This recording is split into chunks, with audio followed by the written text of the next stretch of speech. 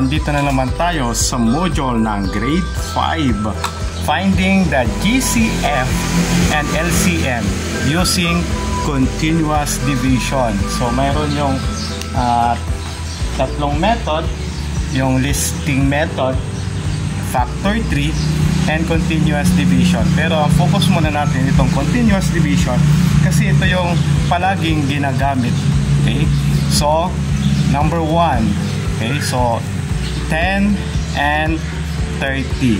So may dalawang method tayo. Yung method natin is yung long cut saka yung shortcut. Yung first method is the long cut, which is i-divide natin yung mga prime numbers. Alam natin yung mga prime numbers, yung 2, 3, 5, 7, and so on. Yun yung may i-divide natin, mga prime numbers. Pero dun sa second method, pwede na tayo mag-divide ng mas malaking number para mas madali. Titignan natin kung parehas ang lalabas. Okay, so una i-divide natin yung prime numbers sa 10 saka 30. Pwedeng i-divide sa 2. Okay, so 10 divided by 2 is 5, and 30 divided by 2 is 15. Okay, pwede pa, may number pa na pwedeng makadivide sa 5 and 15 dun sa divisibility rule, and this is divisible by 5. Okay. So 5 divided by 5 is 1, and 15 divided by 5 is 2. Pag wala na, stop na. Yung GCF natin, yung nasa gilid. Okay, so GCF is ito, yung nasa gilid. Ita-times mo lang yan. 2 times 5 is equal to 10. So yun ang GCF nya, yung nasa gilid. Yung LCM is ita-times mo lahat yun, pati nandito.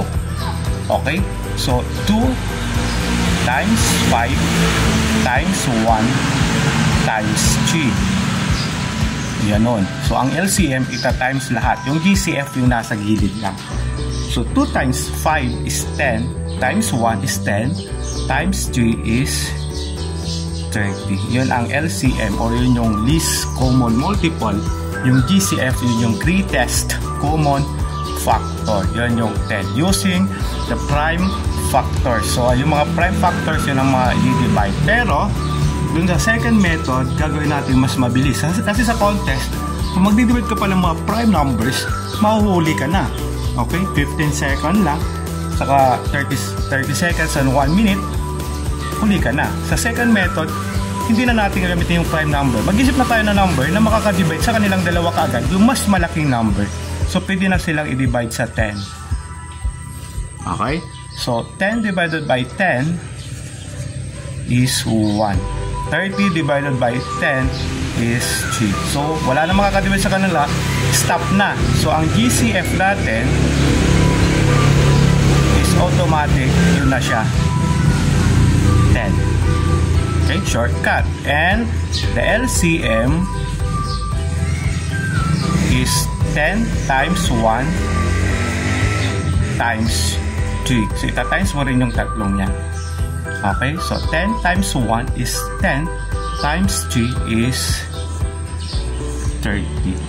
So, ganun lang siya kasimple.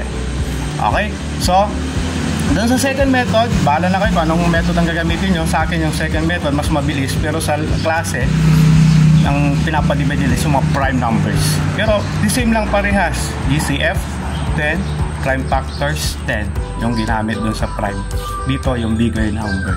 LCM 30, LCM 30, parehas lang. So mas mabilis na yung kaagad pag alam mo na yung bigger number na makakadivide sa kanilang dalawa.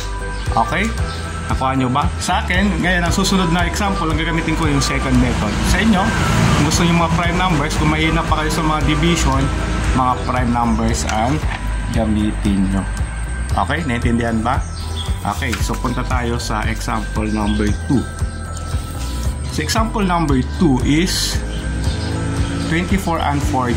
So ang gagamitin ko yung second method. Kung alam ko na yung number na makakadivide sa kanilang dalawa na mas malaki, yun na yung gagamitin ko. So 24 24 and 40 is pwedeng i-divide sa 8. 24 divided by 8 is 3, and 40 divided by 8 is 5. Ganun lang. So 3 and 5 wala na makaka-divide, so yung GCF ito na, yung nasa gilid na.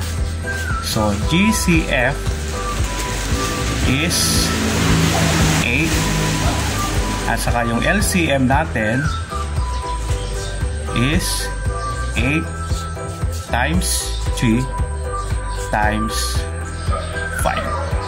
Okay?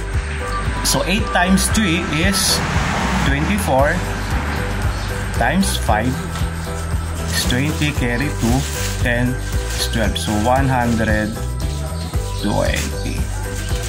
So ganyan lang yung pagsosolve pag alam mo na yung number na mas malaki na pwedeng makadivide sa kanilang dalawa. Hindi ka nagagamit ng prime numbers.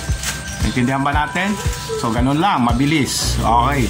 So shortcut. Kung gusto nyo gamitin yung shortcut ko, okay. Kung ayaw nyo, okay din. Okay. So 15 and 45. Okay. Ano number na pwedeng makadivide sa kanila? Ito, prime lang. 5. Okay. So 15 divided by 5 is 3, and 45 divided by 5 is 9. Ay, pwede pa. Dapat mas malaki sana yung 15, pero okay lang. Tuloy na lang natin. 3 and 9 is 3. 3 divided by 3 is 1. 9 divided by 3 is 3. So wala na, stop na. So ang GCF natin is merong dalawa, so ita-times natin yan. 5 times 3 is 15, and our LCM is 5 times 3 times 1 times 3. So basta yung LCM lahat, okay, yung mga quanta times. 5 times 3 is 15, times 1 15, times 3 is 45. Okay. So 15 times 3, 15 carry 1, 45. So ganun lang. Sana yung shortcut natin 15 kagad, pero at least 5 muna para nakita nyo. Ito na yung sa lesson, prime numbers, dividing prime numbers. Doon yung shortcut. Okay? Nakuha nyo ba? Okay, next. Number 4. 9 and 72. Okay. So 9 and 72, alam na natin na pwedeng makadivide sa kanila ay 9. Okay, 9 divided by 9 is 1, and 72 divided by 9 is 8. So wala na makakadivide sa kanila. So mas madali, GCF is 9. And our LCM is equal to 9 times 1 times 8, and 9 times 1 is 9, times 8 is 72. So ganyan lang yung pagkuha ng GCF and LCM. Naintindihan ba natin? Okay, so yung last example, 12, ito tatlo naman sila, 12, 18, and 20. So 12, 18, and 20, pwede makadivide sa kanila is 2. Dapat yung makakadivide sa kanilang tatlo. Okay, hindi pwedeng dalawa lang. So 2 is 12 divided by 2 is 6, 18 divided by 2 is 9, and 20 divided by 2 is 10. Okay? So, ano ba number na pwede makadivide sa 6, 9, saka 10? Sa 6 and 9, pwede ang 3, pero sa 10, bawal. Sa 6 and 10, pwedeng 2, pero sa 9, bawal. So, yun na yung GCF natin. Pag wala na makakadivide sa kanilang tatlo, yun na yung GCF natin. Ito nasa gilid, which is 2. Pero, yung LCM, tutuloy pa natin. Yung pwede makadivide sa kanilang dalawa, o tatlo, pero dalawa, tutuloy pa. 6 and 9, pwedeng i-divide sa 3.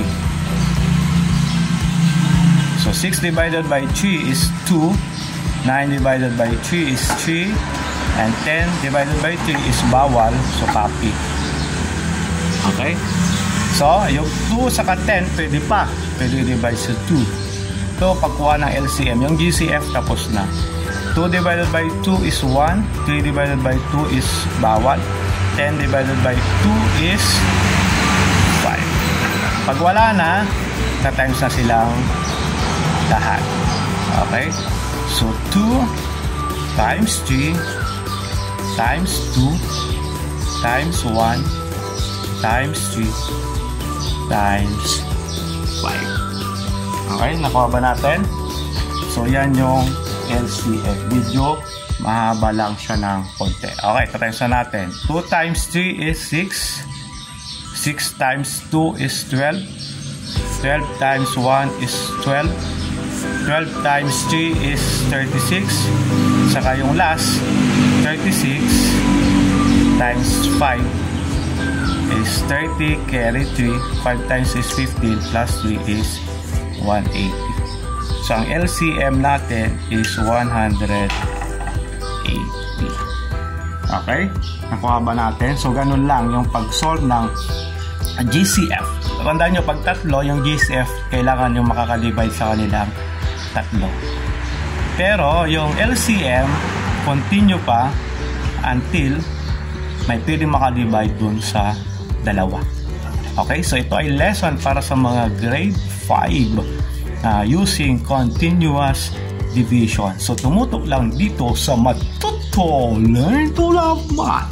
Till next time!